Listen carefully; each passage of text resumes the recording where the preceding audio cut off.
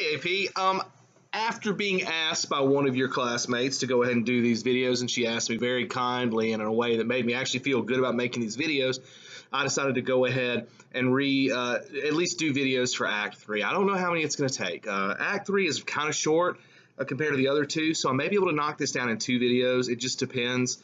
But hopefully these will be helpful. If they're not, then I hope it helps that one student who told me they were helping her.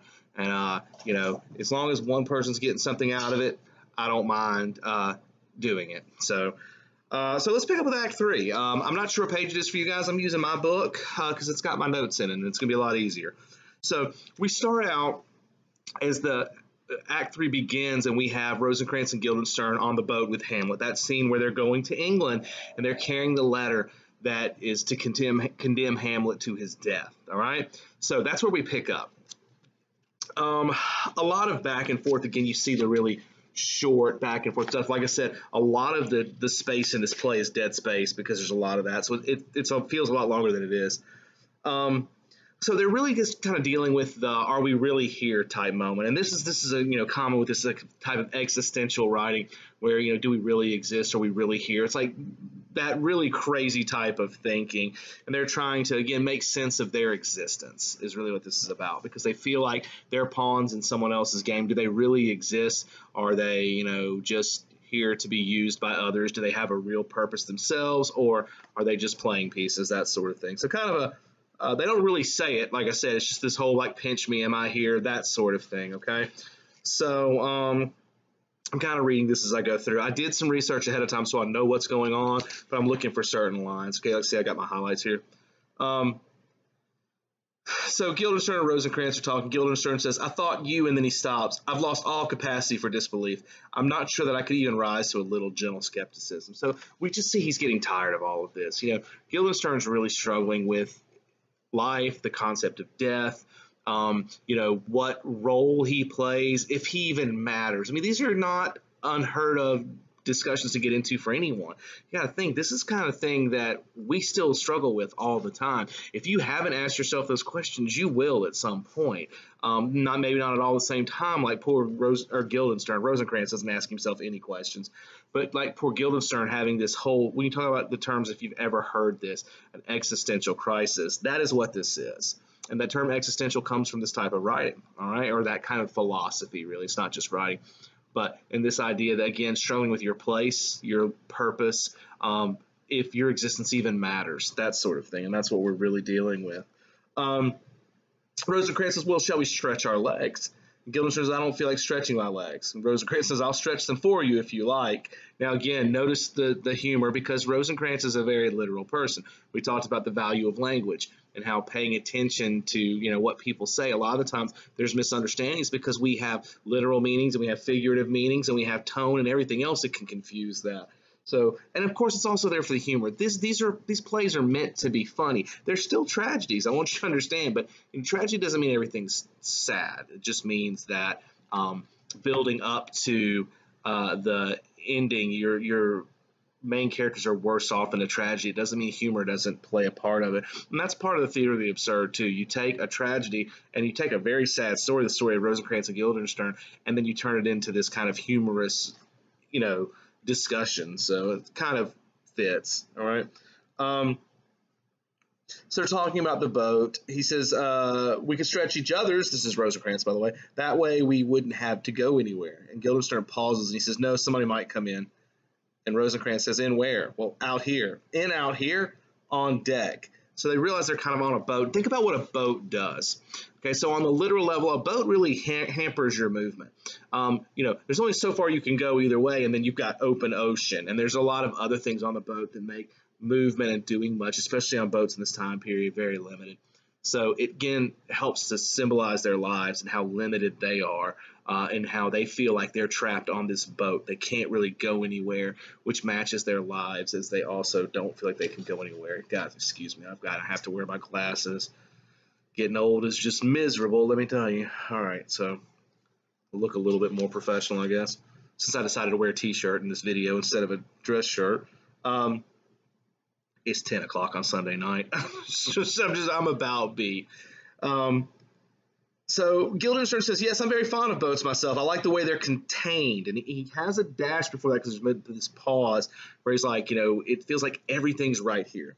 You don't have to worry about which way to go or whether to go at all. The question doesn't arise because you're on a boat, aren't you? Boats are safe areas in the game of tag. The players will hold their positions until the music starts. I think I'll spend most of my life on boats. Okay. And of course, the irony here is he's going to spend almost the rest of his life on a boat not because he's got a long life that's going to be filled with boating adventures, because his life is nearly at its end. The little bit of time he's going to have off a boat is just to hand that letter to the King of England and then to have himself beheaded. So, Guildenstern points out that one is free on a boat for a time, relatively. And again, it's this idea that the entire world that is available to you right then, figuratively, of course, because everyone around you is all on this one contained thing. It would be like putting, everyone in one room, and we have a lot more freedom, even though we're in a smaller area, because we know the entire situation, because we know who all's in here, we know what's going on, and it just gives you some modicum of control, which is what he's struggling with a lot right now. Continuing on a little farther, we've still got another kind of, we're only a few lines down, by the way, if you're following along. Guildenstern is still talking about boats, all right? There's a lot of discussion about boats here. He says, free to move, speak, extemporize, and yet we have not been cut loose. Our truancy is defined by one fixed star, and our drift represents merely a slight change of angle to it. We may seize the moment, toss it around while the moments pass, a short dash here, an exploration there, but we are brought round full circle to face again that single immutable fact that we, Rosencrantz and Guildenstern, bearing a letter from one king to another, are taking Hamlet to England. Now, bonus for those of you watching the videos, one of your questions was about a line in here, and it's a hard line, and I'm going to tell you what it means, and that's what your job was on the questions. So here you go, the answer to a question. The line is, our truancy is defined by one fixed star, and our drift represents merely a slight change of angle to it. The literal thing here is he's like, the time, we're arriving is based on an angle to a star. He's like, truancy is defined basically by our angle to the star is not where it should be. It's a little bit past that, basically dealing with the concept of time. But it also deals with perspective, all right? The idea that, so much of our life is based on, this big defining point, whatever that is for you, and success or failure, anything else, is defined by your angle towards that pillar that you've set up. So think about, for some people, success depends on their bank account and the amount of money in it, and unless you reach a certain point, to them, that pillar they've set up is that financial security, and unless they reach that point, well, they don't feel like they're a success. Maybe it's for family, maybe it's to get married at a certain age and have 2 or 3 kids by a certain age. Once you've had those kids, maybe it's those kids' successes, and to be able to define yourself by that so that you feel like a good parent, regardless of what it is. Our definitions are going to define, our angle towards that star is going to define how we're late or whether we're on time. It's kind of an interesting statement. He's pointing to how relative the concept of time really is, because, while yes, it's based on positions of stars if you're, trying to tell time in this not ancient, but this older time period. But, honestly, it's still a man-made creation in a lot of ways. The concept of 2 o'clock is not something that is, set in stone. It's something we've decided because of the angle of the sun and that sort of thing. So he's also saying that not only is that ambiguous and that a very relative thing, but so is our now this is building on it, okay? But the idea here is that also our success and failures are also very relative to the situation and what you define as success. But of course, he says the fact is that in some ways we have no say-so in defining that point. And that's when he gets to the whole, we are Rosencrantz and Guildenstern, and this is what we're doing, and this is the one point. And so basically our success or failure is going to depend on this one detail. So, again, this is a favorite of the existentialists to kind of converse with, what's right and what's wrong and how do we define things. And really, it's a deep philosophy that really requires you to do a lot of thinking. It's very confusing, to be honest with you, but, that's, some things should be difficult, right? All right, so they notice they're talking about Hamlet. I think it's Hamlet they find in the barrel. Sorry, let me go back and look. This is by which time Rosencrantz has returned, tiptoeing with great import, teeth clenched for secrecy, gets to Guildenstern, points surreptitiously behind him in a tight whisper. I say he's there.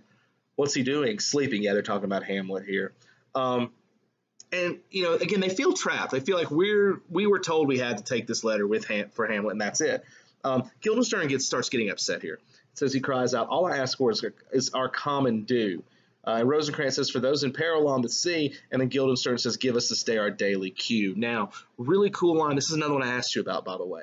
Guildenstern's upset. He says, "All I want is what is owed to a basic human being. The freedom to make some of your own choices, the freedom to pursue your own wants and desires." And he feels like he's being robbed of that because he's being pushed around by other people, and he's upset. And that is not unheard of. I mean, think about how most of your life as a teenager has been spent to this point. You've had very little real control over it. You're starting to get to a point where you're going to have more and you're going to have some of that freedom. But when you really start to step outside of that and look at the big picture, you realize you still don't have as much freedom as you think you do. All right. If you're going to be a productive member of our society, there's certain things you have to do. For example, and I know this is a stretch for an AP class, but I'm going to throw this out there. There's 11 of you in this class, and from talking to you, I think you all, are very much so, and have been for a while, set on the idea of college. But if you were to go to the honors class and the CP class, you're going to see kids who are going to college because it's what society says they have to do to be successful. It's not something they want to do. And if they could get away with not going, I think a lot of them wouldn't. I mean, honestly, there may be some of you in here who feel the same way. I mean, if you're a smart person, college is what you do, right? So even if your desire is to do something that may not have included college, maybe you want to be a musician. You don't need to go to college to be a musician. If you're good, you can be good at the age of 18, just like you can be at 48. So, I mean, there's a lot of things, but we feel like society dictates this is what we should do. And by the way, Mr. Morse is not telling you not to go to college. I'm just telling you that this is the situation. If we take what Rosencrantz and Guildenstern are singing, we put it in our time today, that's the similarity, all right? So he's upset, and then he says a cool line. Now, I haven't pointed out all of them, but throughout this play, if you've been reading, you see this, "Give us this day our daily blank," and they change that last word. Of course, it's a play on the "Give us this day our daily bread" from the Lord's Prayer, but they'll insert other words, and that's kind of important.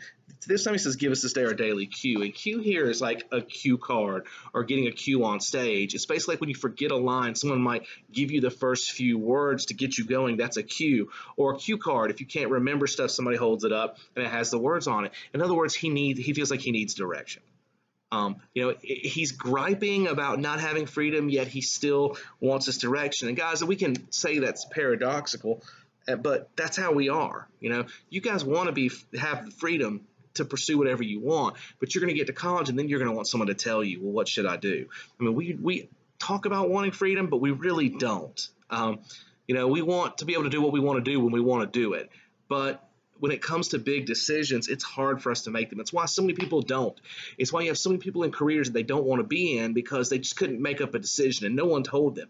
For the longest time, you've had parents say you're going to be in an AP class or you're going to be in honors.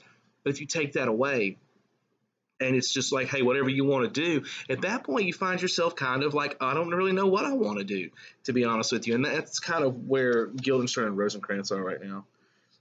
Guildenstern's still going on, some really great lines here. He says, "We act on scraps of information, sifting half-remembered directions that we can hardly separate from instinct."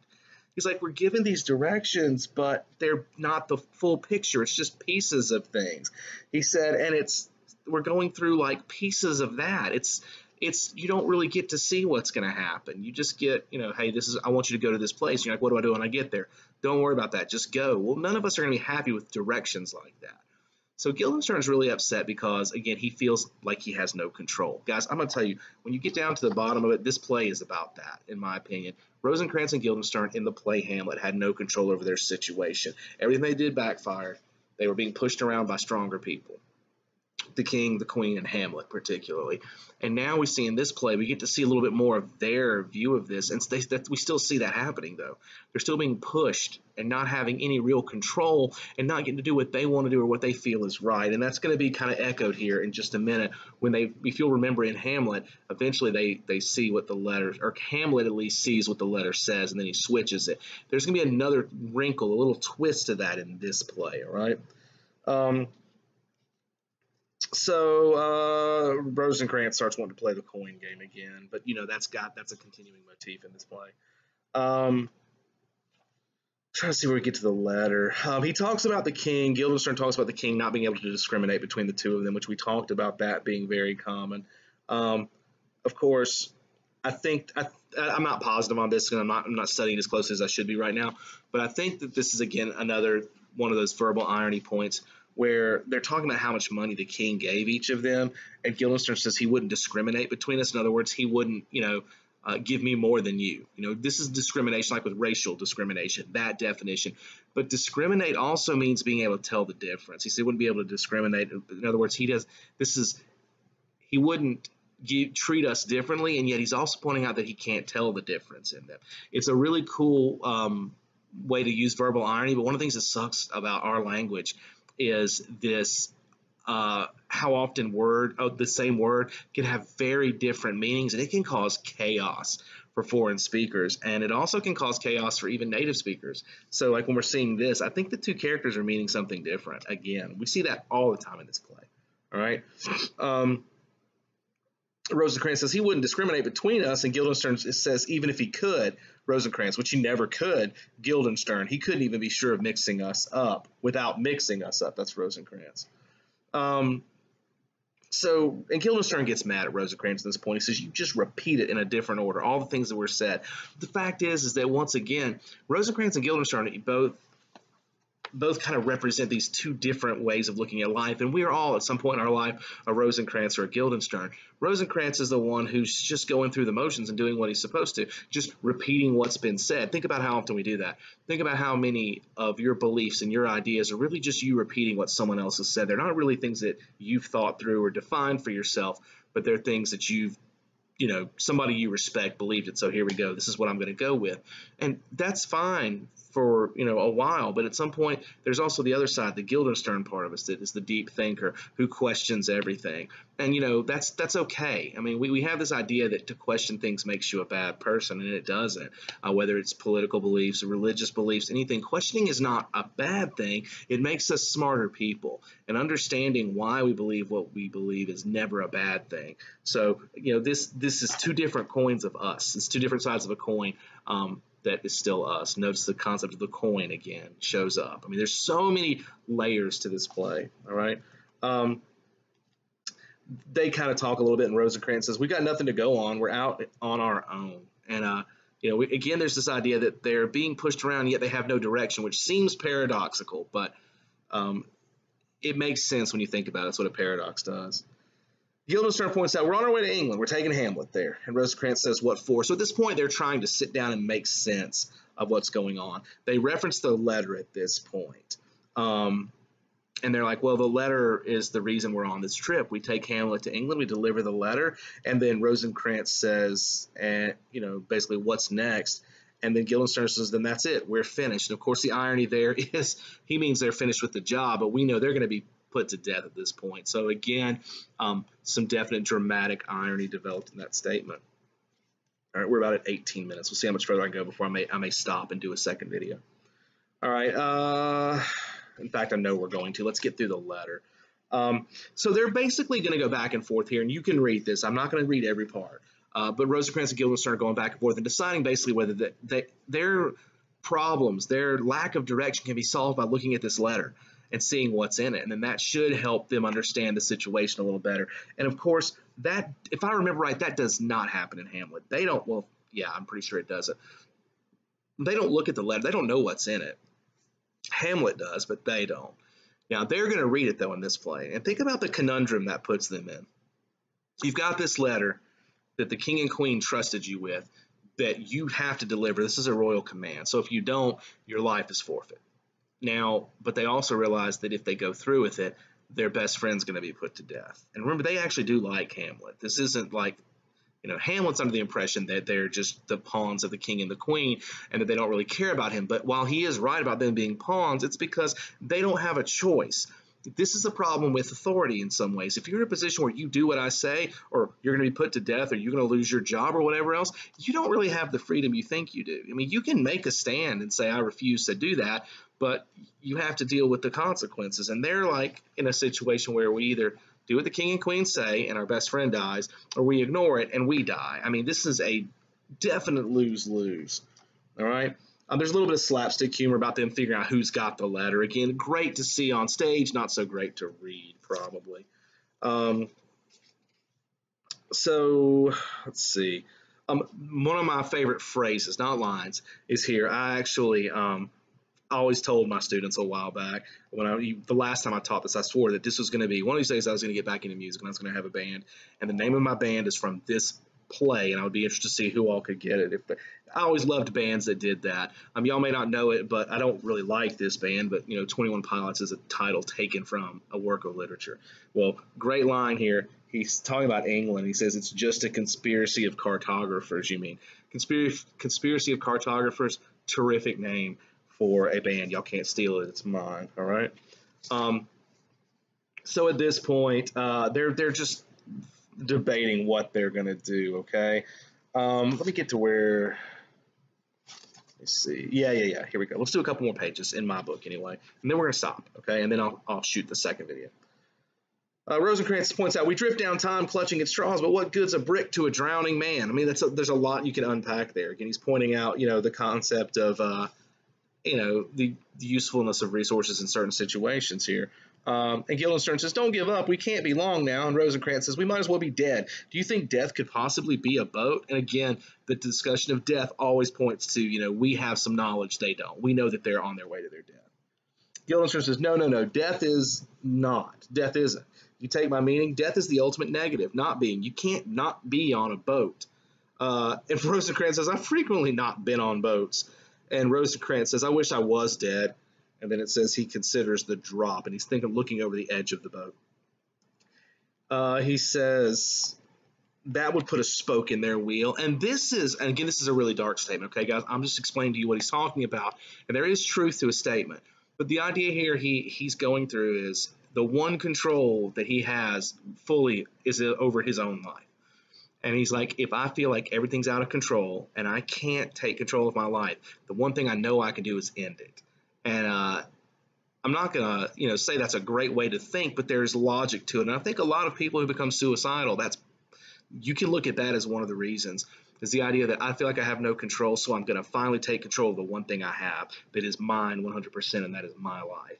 So he makes that comment. He's basically saying, if I was to jump overboard, wouldn't that screw up their plans? And, yeah, I guess cut off your nose to spite your face, it would work.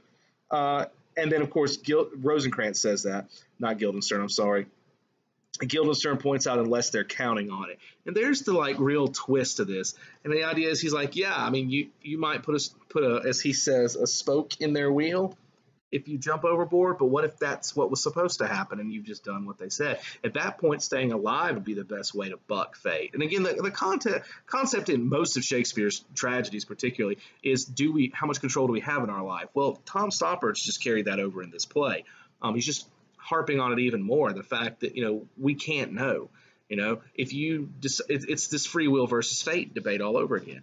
When you do something, was that your choice, or was that what was supposed to happen? Can you stop what was supposed to happen?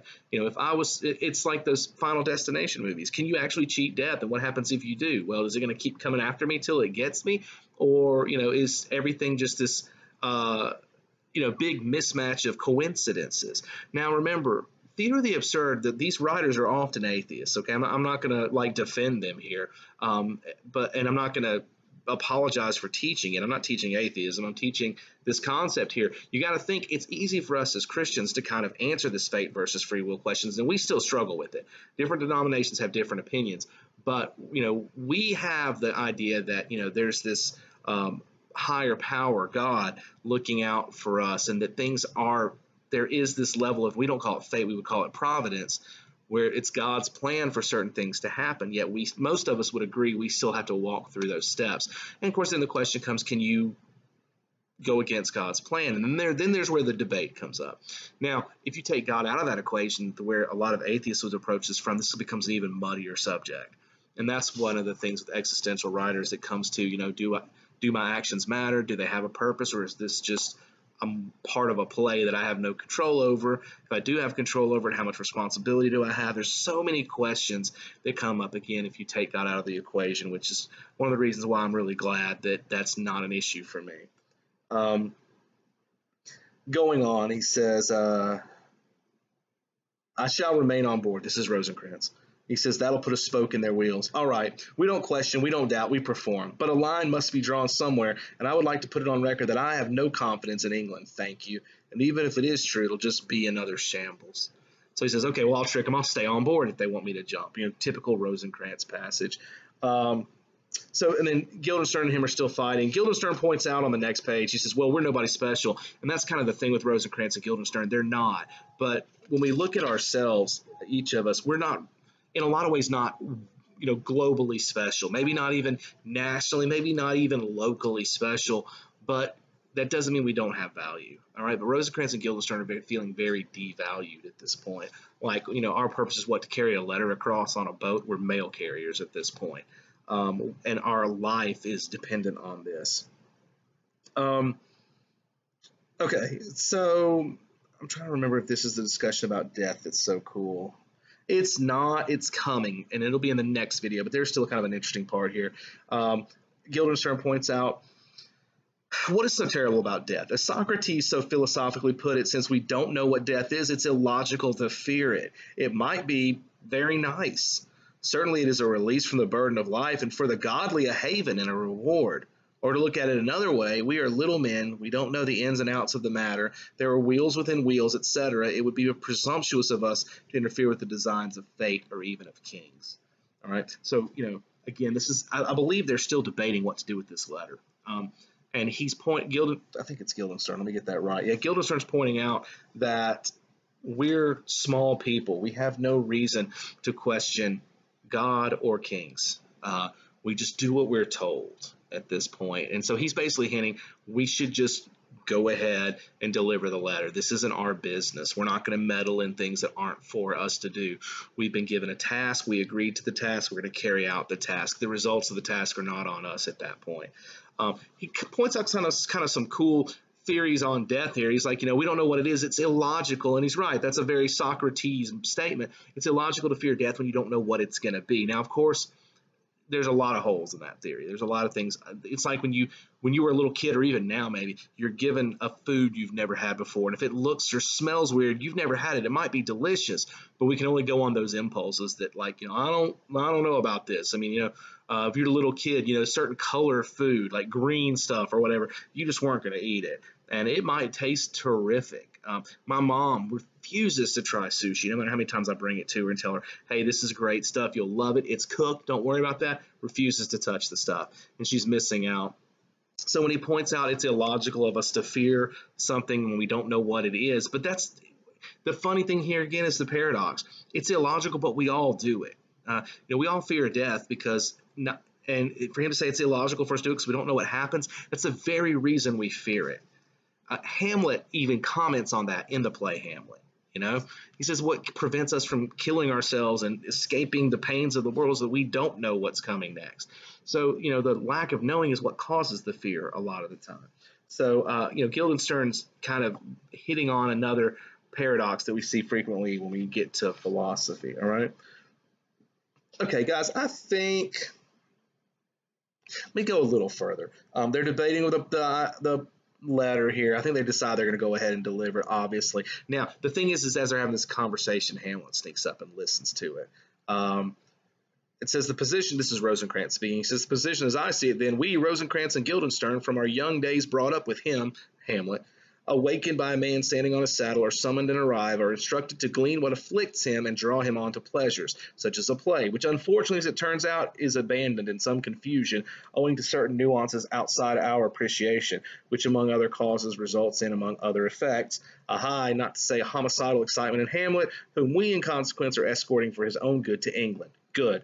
We're on top of it now. So he's basically summing up everything that's happened and where they are. And that's all from the play, Hamlet. All right. But I told you to read the stage directions. I told you that was important. It says Hamlet blows out the lantern. The stage goes pitch black. The black resolves itself to moonlight, by which Hamlet approaches the sleeping Rosencrantz and Guildenstern. He extracts the letter and takes it behind his umbrella. The light of his lantern shines through the fabric. Hamlet emerges again with the letter and replaces it and retires, blowing out his lantern. So we know what Hamlet's done here. He's replaced the letter with a forgery that's going to say, instead of executing Hamlet, that he's there to execute Rosencrantz and Guildenstern. So now we know that the letter they have now that they thought said one thing actually says something else. All right. So then we'll stop. This is a good stopping part because that's happening at night, and then the next thing we're going to see is the sun come up, and we're going to get more interaction with the player. And this is where some more discussion of death that's pretty deep comes up. But that's a lot to discuss, and it shouldn't be tacked on this video. So we're going to stop here. My plan is to go ahead and shoot the next video, but it may be tomorrow before I get it out and up to you because to upload videos is taking forever right now. So I'm going to go ahead and give you this first half. You can answer some of the questions with it, and then hopefully the second one will be up pretty early Monday before you guys get to it. But I can't promise that, all right? So it'll be done by Monday afternoon, though. I can guarantee that. All right. Thank you guys again, and thank you to, and I don't mind saying the person's name, thank you, Anne, for emailing me and telling me that you really needed to have these videos. I'll enjoy making them. I miss having interaction. But my classes have gotten to be more and more where it's just me talking and people kind of absorbing. I wish it was more discussion based, but we'll get there. We'll figure out how to get there again.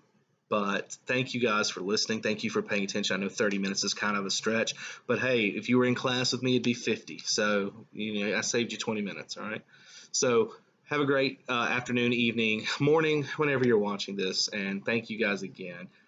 For taking your time and taking this serious and finishing up this last week of your time in school strong. I really appreciate it. All right.